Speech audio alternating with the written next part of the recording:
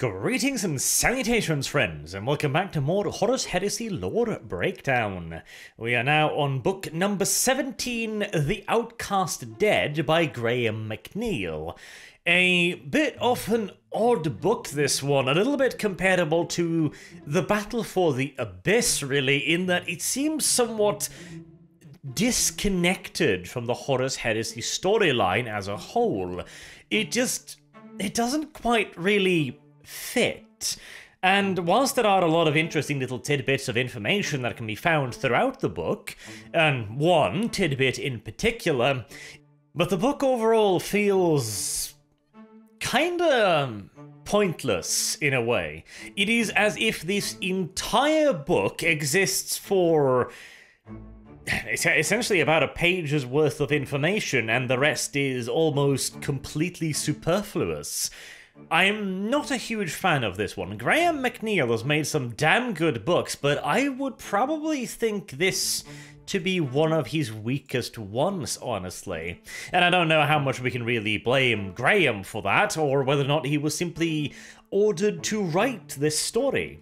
He makes the best of it, it feels like, but again, it is a book that I do not believe actually needed to exist, and it could potentially, like, the setting itself could have been done better. There could have been a little bit more of an organized focus on it. I don't know, maybe a different set of interesting characters, a bit more of a view from the captive space marines, perhaps, or maybe even take it from a little bit of an outside view looking in, a deep dive into some of the politics and the day-to-day activities of the Empire and the Psychers as a large collective entity during these early days of the Horus Heresy. But, of course, hindsight is always 20/20, and it is far too easy to sit here judging years after the book's release. And I am on my third reading of this by now, so I might be being a little bit over-analytical, perhaps. Anywho, let us get into it. We are first introduced to our two proper main characters, I suppose. There are a fair few more of them, but the most important one is by far Kai Zulan. He is an astropath who has undergone a rather traumatic experience, and due to a part of information that we will not know about for quite some time yet, his recovery is of paramount importance to the Imperium. And so despite the fact that his usefulness as an astropath is more or less zero at this point due to his traumatic experience, he is nevertheless allowed to undergo a very potentially lengthy and expensive retraining program, a chance that very few non-functional astropaths would ever receive. There's a little bit of a mystery surrounding him, a mystery that will be slowly but surely unraveled over the course of the book. Another character we run into early is Roxanne, who is wandering alone and unguarded without any form of protection through the streets of this vast imperial palace, the city that has grown up in and around it, while she is carrying a huge amount of money to buy medicine for a pair of sick children. So, pretty lady, nice clothes, lots of money, through the slums.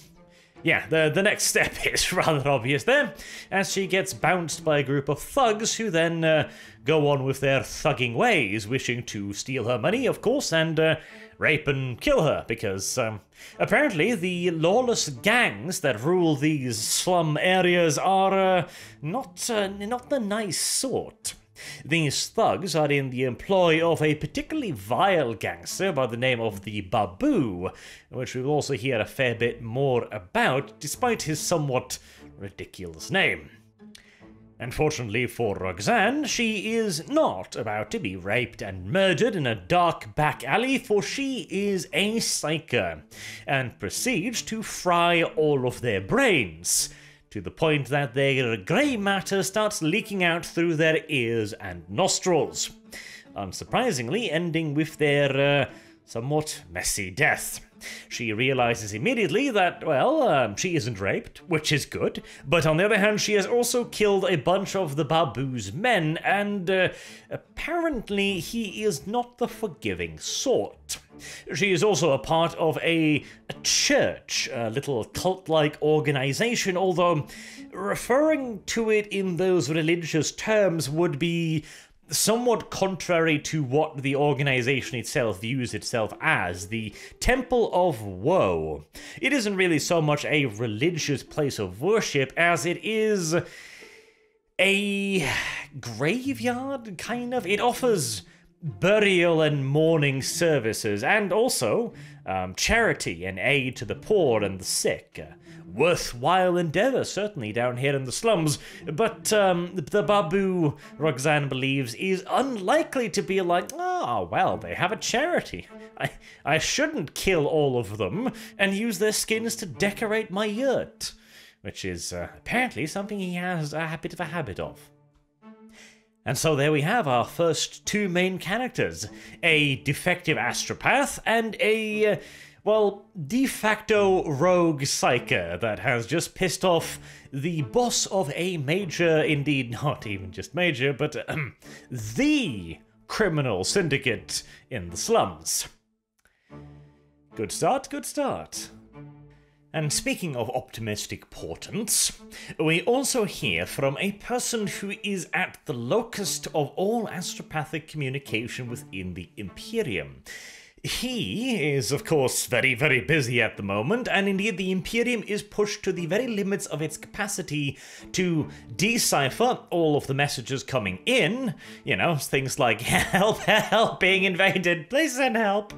And just requests for generalized information. What the fuck is going on? Why is the nearby system suddenly spiky and shouting blood for the blood god? Can we get some assistance over here? And why the hell is the War Master apparently going berserk across half the galaxy? And of course, also overloaded by the efforts to send out astropathic communications. Rogel Dawn essentially trying to marshal an entire galaxy to resist this, burgeoning civil war, and of course trying to figure out who is still on his side and who is not. Plus, they are also engaged in a sort of code-breaking arms race with the rebels, trying to see if there are any potential ciphers or hints or codes embedded in otherwise innocuous messages that may be intercepted by the War Master's agents on Terra and used to communicate with the traitors. It does sound rather difficult, and apparently astropaths are burning out at a near unprecedented rate. It doesn't really help either, then, that Terra has been isolated from a lot of the worlds it used to bring its new astropathic recruits from. It's a little bit of a shit show. However, our little astropath in question is rather intrigued, for he has started to see a pattern in all of the communications that pass through the Imperium, some kind of cipher that he is attempting to figure out, because he is convinced that there is some great secret at work here, and, well, there is. Additionally, he is also having a lot of trouble figuring out what the hell is going on, because all of his ideas, all of his message views, his greater analysis. So basically his job is to look over every single message and then look for traces of psychic residue to peer into the past and future. However, he isn't finding anything that makes sense. He's only finding references to ancient nonsense, speaking of gods and demons and such on. See, I definitely get the argument that maybe if the Emperor had told people a bit more about the Immaterium and the Warp, they may have been able to help, but simultaneously I do also believe that that kind of knowledge does corrupt, just in and of itself. An interesting topic for discussion, that, mind you. Anywho, this is certainly a fascinating little look into the Civil War, how the Imperium has been caught completely by surprise and is now scrambling to see what they can figure out, what they can piece together, what they can establish, and also trying to scry the future and the past, seeing if they can't maybe come up with a solution to all of this. And this is, of course, where Kai becomes rather instrumental as well, though he does not know it yet. And speaking of secrets, Lorgar's good book, the Lectitio Divinitatis, has also made its way to Terra. In fact, it appears to be somewhat commonplace, actually. A copy of the pamphlet is handed out in the Temple of Woe, and the staff's reaction is just, it's the usual, suggesting that it's happening all the time that these pamphlets are being handed out, despite the master of the temple having put in place a ban on such subject matter. It would appear that Lorgar's word is as convincing as always. It's always a slightly amusing thing to me that if Lorgar had simply just kept his mouth shut and played the long game, introducing his thoughts and ideas of the God Emperor through the lower classes, he probably would have ended up in a position where his ideas would be far more mainstream than he could ever have imagined. Unfortunately for Lorgar, the long game was not really an option after the whole, monarchia thing and all that. But returning to the present day, Kai Zolan is undergoing some retraining, some rather harsh retraining as well. This is one of the better points in the books, the mystery surrounding Kai, what is haunting him, what it is, why it's so important, why everybody's trying to figure out what it is, etc. And it's presented in a very fascinating way. The Argo, the ship that got destroyed in the warp and suffered a horrible, horrible fate, is painted almost like a monster in Kai Zolan's head, and I mean, to be fair, it probably is about as close to a monster as you will get for a psyker, and it keeps a nice deal of mystery. The main thrust of the book is paced out quite nicely along with the fate of the Argo. It's just, again, at the end of the day, the thing you learn is cool and all, and getting there was interesting, but anyways, I'm actually going to wait until the end before I spoil that, because it's a bit better like that, I think. Anywho, Kai is receiving the best care he can possibly get in trying to fix his broken mind, although his mind is almost re-shattered from the attempt at fixing it, but hey, details.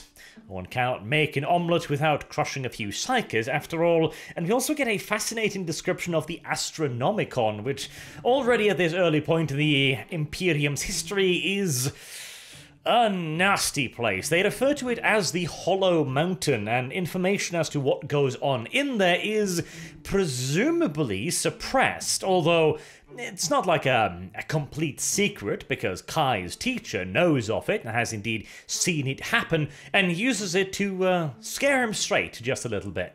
Apparently the Astronomicon at this point basically feeds on every part of a human, mentioning specifically emotion. That's rather fascinating. Now, already that means that the Astronomicon is a warp-born entity because it feeds off emotion. Perhaps it is even suggesting that the Astronomicon itself may be a warp entity. Intriguing theory. But somewhat besides the point of what we're currently talking about. At this point, Babu Dakal's men has decided to pay a visit to the Temple of Woe, but it's one of those plot points that kind of happens and then stops and does something else for a while, so we'll get back to that in a little bit. For now, the astropathic choir is starting to receive new messages, or not messages necessarily, but premonitions. Kai Zolan's teacher has received a very strange one that seems to suggest that the Retribution fleet, dispatched to bring Horus Lupercal to justice, may be running into some considerable problems. Disastrous problems, in fact. The visions speak of Ferrus Manus making a futile attempt upon the enemy and yet coming up short despite deploying all of his considerable might. It speaks of the victory of Horus in a subtle, veiled fashion. Unfortunately for the Imperium, it takes far too long to properly decipher the message, and even if it was properly deciphered, well, you would have believed them. We'll get back to this again in a little bit, how it has been deciphered and how Dawn reacted to it, but now, let's do the whole thing in the Temple of Woe, shall we? Babu Dekal's men show up to violate Roxanne in every conceivably poetically horrifying fashion to teach her a little bit of a lesson for her crimes against the Babu's men. And they are led by a particularly large and vicious brute, which it is quite clearly telegraphed that he is not human, but it's not quite so clear what he actually is. We have been told about Migu laborers previously, these kind of special-made mutants, massive creatures, although they do give a couple of overly obvious hints, I think, like the ginormous pistol with a golden Aquila stamped on it. There aren't that many forces in the galaxy that use those, never mind being able to actually fire them. However, the temple is saved by the emergence of a psychic phenomenon, reducing 7 out of the 8 men to little more than mutilated corpses. The last guy, the big guy, makes a quick retreat, realizing that though he may be large, he shouldn't fuck too much with psychic powers, especially not when he doesn't quite know what he's up against. A wise move, certainly, which leaves the Temple of Woe standing for one more day, and with a brand new area of mystique to it. Apparently, the faceless angel, a large stone statue placed in the temple, the center of not necessarily worship, but attention perhaps, well, it is certainly going to be the center of worship after this. And now we get a little bit of a break from our proper main characters to move on to a Waponese person by the name of Nagasena, a hunter slash assassin, kind of.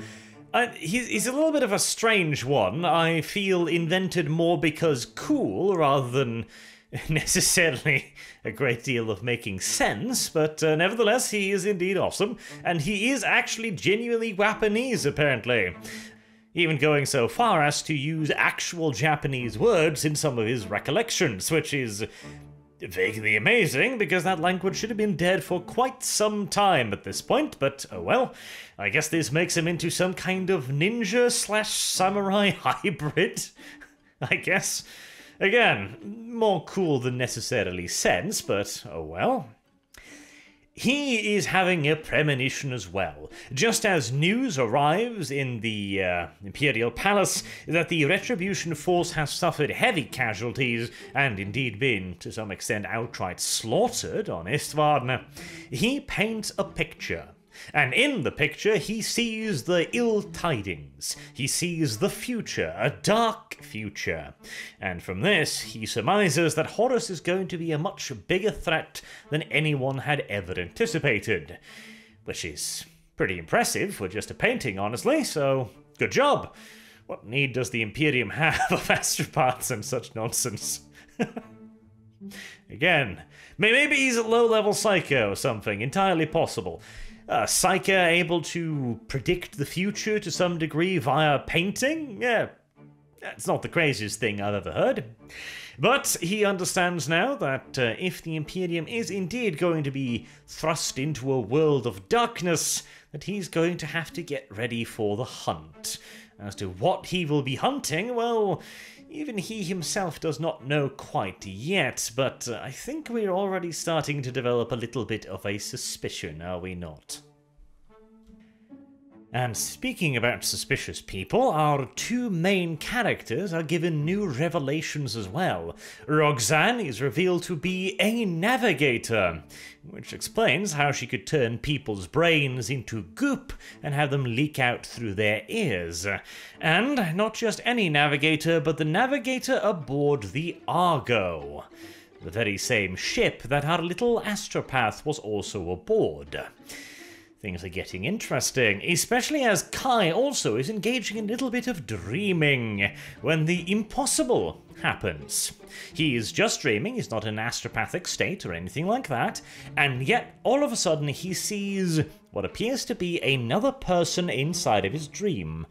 And as Kai quickly tells us, this is supposed to be an impossibility. Or at the very least, the last person who was supposedly able to do this died thousands of years ago. And it would have to be an incredibly powerful psyker. None too subtle a hint there. And when this person also tells Kai that the human mind is fickle, but there is no great feat in showing him a glimpse of old Earth from the person's own memory, well, the author isn't exactly trying to hide it now, is he?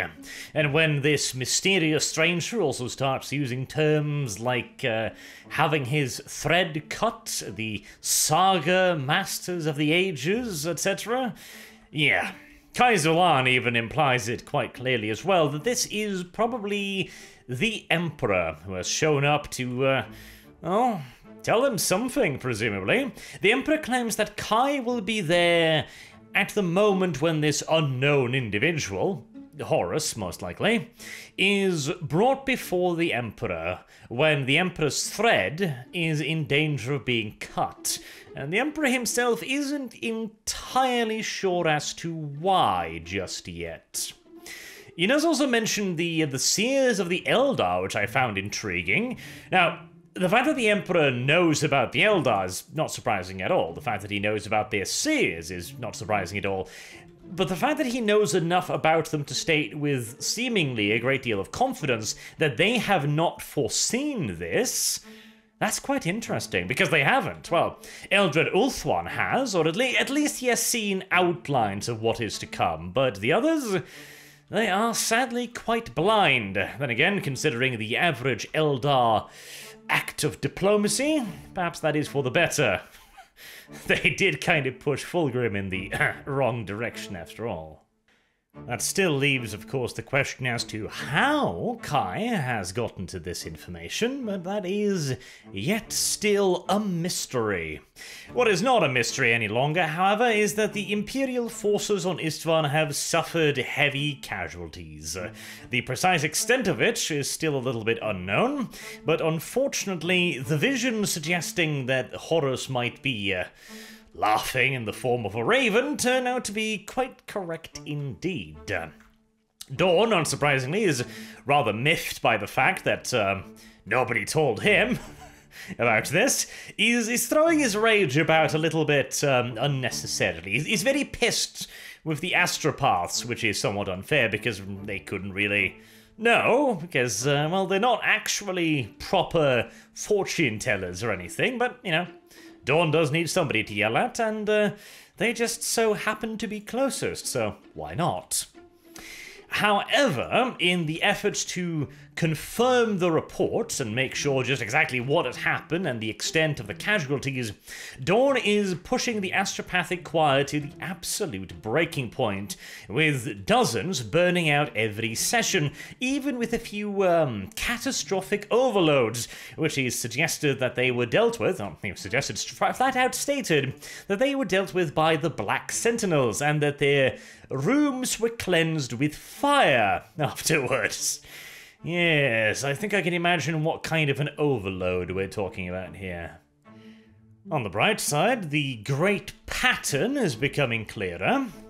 There is talk about a great red eye, which initially is assumed to be Horus, because, well, his symbol is kind of a big red eye, so that seems obvious. However, the guy who's looking for the pattern thinks that that is too obvious. He believes that the eye might refer to Magnus, and that the dire portents is signifying Magnus's arrival on Terra very, very soon. Which again, considering what we know, is prophetic indeed, but sadly, no one listens to the old coot. They simply tell him that his great pattern does not exist, that it is all in his imagination. Oh, if only we listened to the imaginations of crazy people more often. A lot of shit could probably have been averted. Or created. One out of two, round about equal odds. But the crazy person who has seen a pattern in every single astropathic communication in the Imperium's history is about to be proven entirely correct, when Kai Zulan comes to him to learn about the ancient psychers that could walk through dreams. He's told quite the horror story of how they essentially dominated the old states that were around during Earth's history at that time, and turned them against one another, a handful of individuals guiding the fate of the entire planet.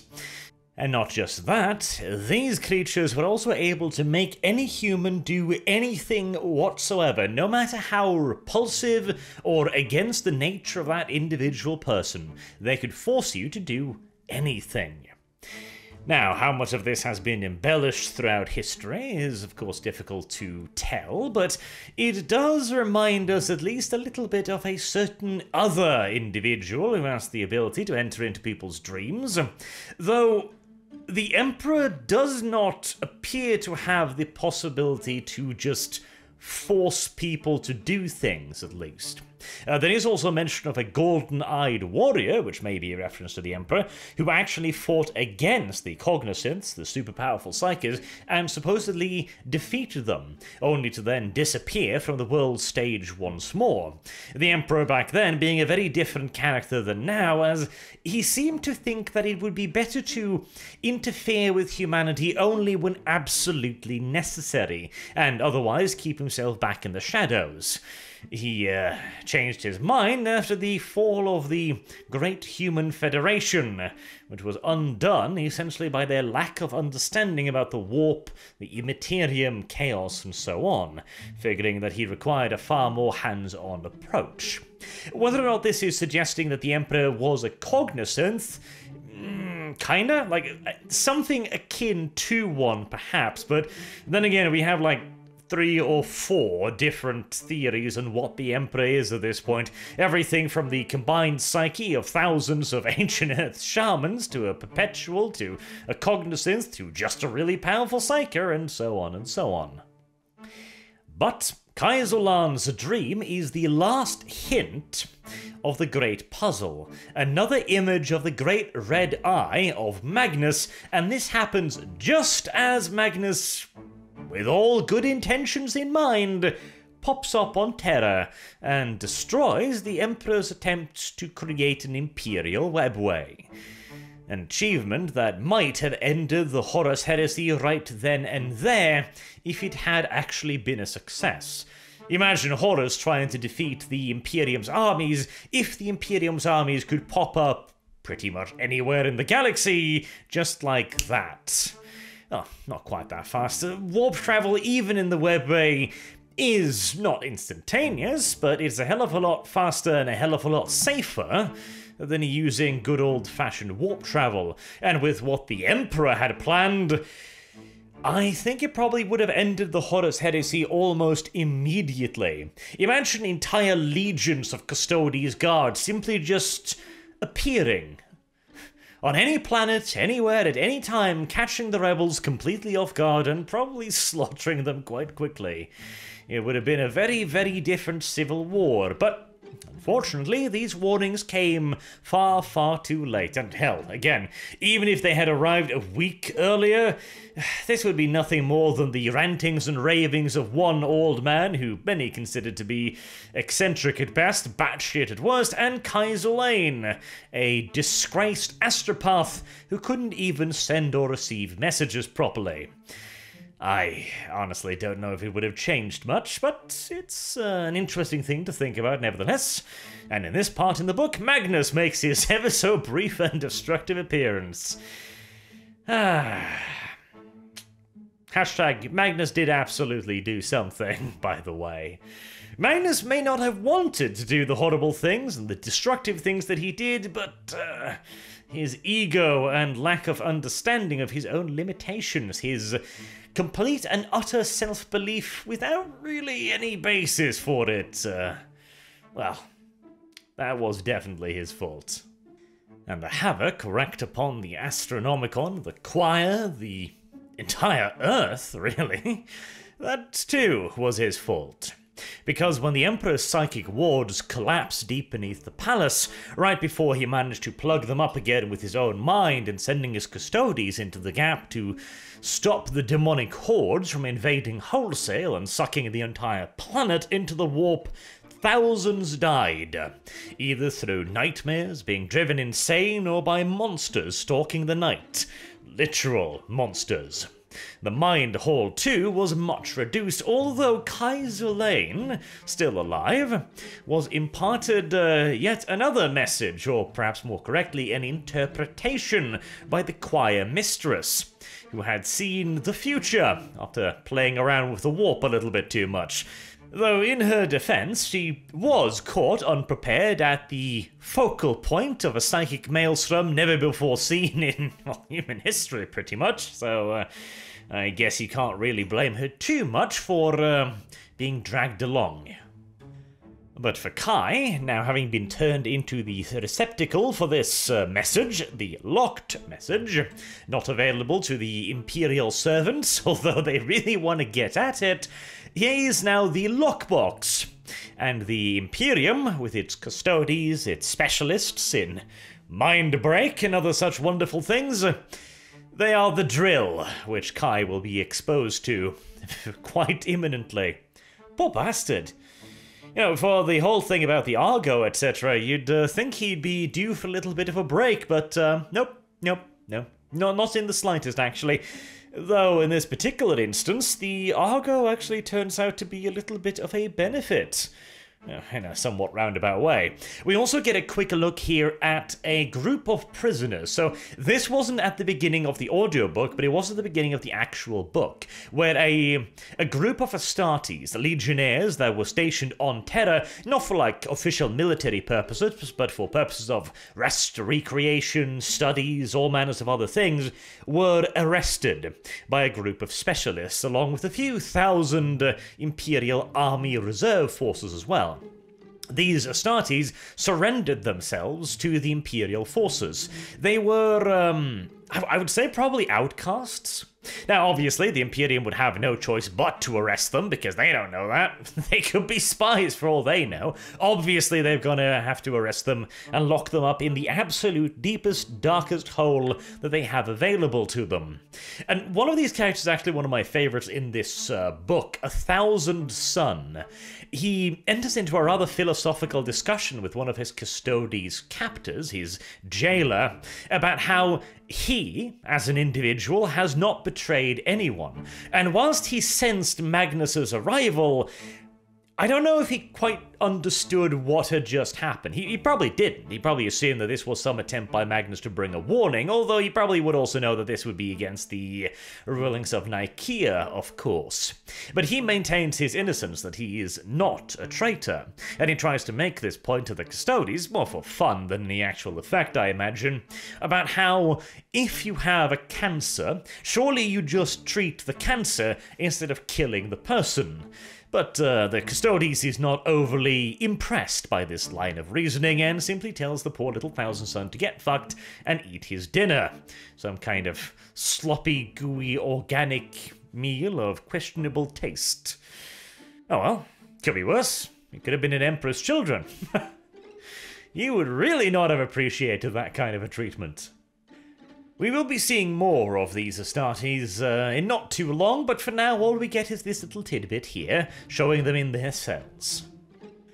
But let's move on from the Space Marines, because they're not going to be players for a little while yet.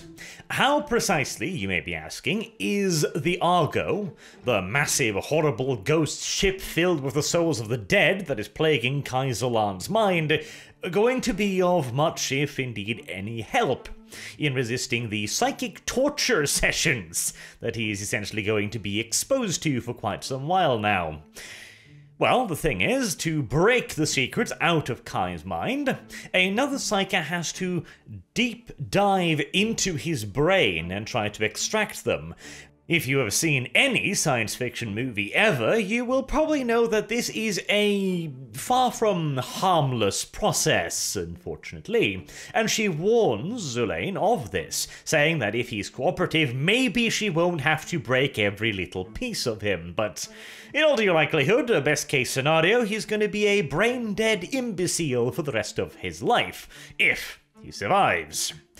Unfortunately for this Psyker, whose task it is to break into Kai's mind, the choir master hid the secrets inside of the Argo. And, well, again, the Argo is a ginormous, screaming spaceship filled with the disembodied souls of the lost and the damned, and various demonic presences. A subterranean horror of the worst sort. I mean, Kai probably isn't happy that that's where it's hidden, but you gotta admit, if you're gonna have to hide something somewhere, a behemoth ghost ship covered in blood and teeth is probably one of the better hidey holes. And it proved very effective. The two psychic specialists attempting to drill into Kai's mind got absolutely nowhere, until eventually, after lengthy interrogation sessions that lasted for days, having tried everything from trickery to beguilement to outright threats and force, they eventually went for the nuclear option. The option in which the odds of them actually retrieving the information was still minuscule, but Kai Zulaine would no longer be allowed to give anyone else the information either, as he would no doubt be reduced to nothing more than an empty, scorched husk. But just as this final procedure was about to begin, one of the interrogators started acting very strangely. Kai noticed this because his body was being pumped full of stimulants rather than the usual sedatives. It turns out that Kai had an ally that he did not know of, but that knew of Kai. Although not having met him ever before, Athurva, the Thousand-Sun Space Marine, kept imprisoned in the same facility that Kai, knew that the astropath had something very valuable buried inside of his mind, and he was offended by the crude and simplistic attempts by the psychic experts to dig it out of Kai's mind. And so, Athurva decided to intervene. He staged a breakout attempt for himself and a half of the so-called Crusader host, the Space Marines that had been arrested previously. This is a bit of an interesting thing, because to begin with, Athurva surrendered himself willingly. He didn't resist or anything like that. He even tried to talk a lot of his other brothers into surrendering, according to the book. Not all of them did, and one of them, a word-bearer, killed quite a lot of dudes before he was finally subdued. Why the Custodes didn't simply just put a bolt round through the back of his head, God Emperor only knows, but hey, details. Athurva manages to psychically subvert several of his guards. There are only 2 Custodes, and those 2 Custodes are wounded. Those who are no longer fit for frontline service, so not the best the Custodes have to offer, but even then, a subpar Custode is usually a hell of a lot better than pretty much anything else in the galaxy. However, they are engaged in combat with their allies, who have been subverted by Athurva's tricks, releasing the World Eater, who puts down the second Custodes. This, after having killed his 2 jailers and their immediate help, allows Athurva and half of the Crusader host to escape. Athurva simply just leaves the other half to their fate, death in all due likelihood, which I also find interesting that the other Space Marines don't go like, hold on a minute, maybe we should help them too? But maybe they didn't anticipate it, who knows. Athurva didn't free them, and what exactly happened to them is a little bit unclear.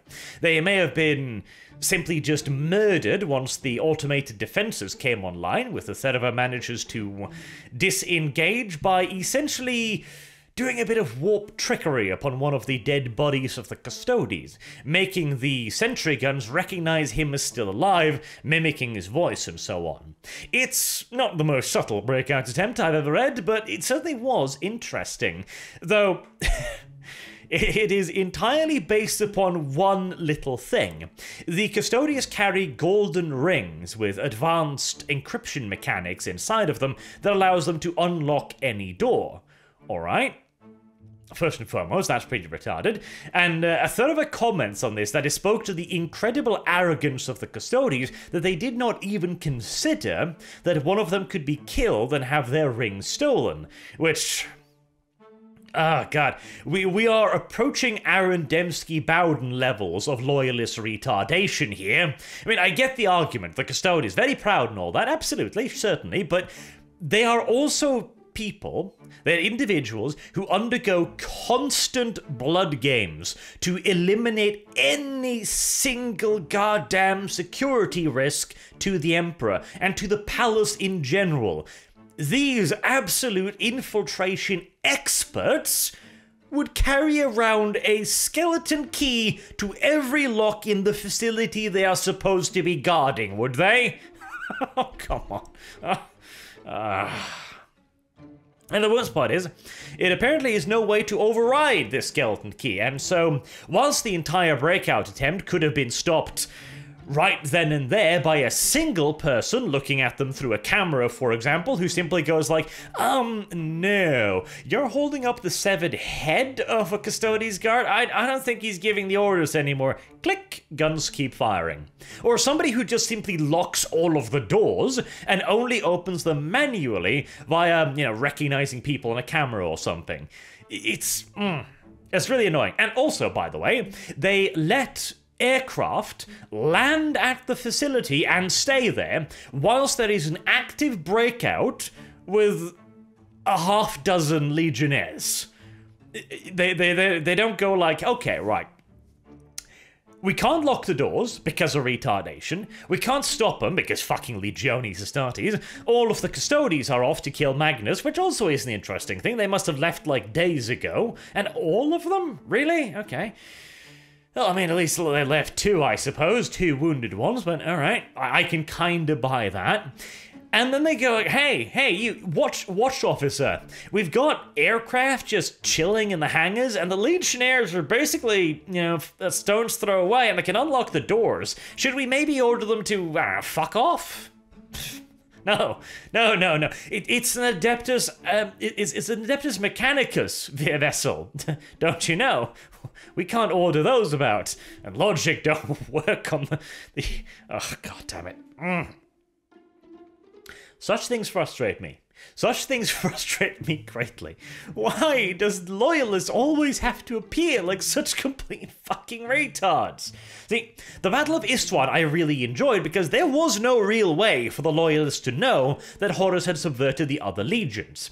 And there wasn't even any reason for them to entertain the idea because it had been so thoroughly established in the previous books that the very notion of Astartes turning on Astartes was alien, was absurd, was ridiculous. And Dawn even took some precautions. When the Night Lords, for example, were called, Dawn asked that Conrad was to not be informed, and that only the closest elements of the Night Lords legions would actually be called to reinforce the expedition fleet. But he made this a secret order, because he didn't want it to get out what had happened between him and Conrad Curse. He clearly had his suspicions, but he needed at this point, every bit of force he possibly could muster.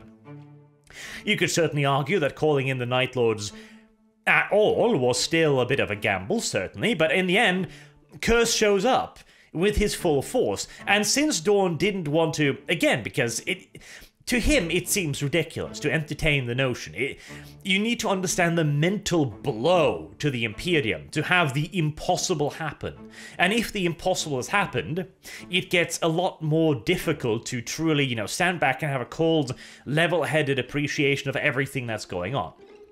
But still, that was a trap well laid, but God, there are too many instances of the Loyalists just being goddamn morons, and the Custodes in particular.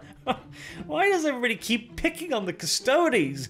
I mean, don't get me wrong, I hate the fact that they're an army now, because their fucking stat lines are a joke. But I like the Custodes. They're big and cool and golden and awesome and imposing, so why do they always have to be the dum-dums?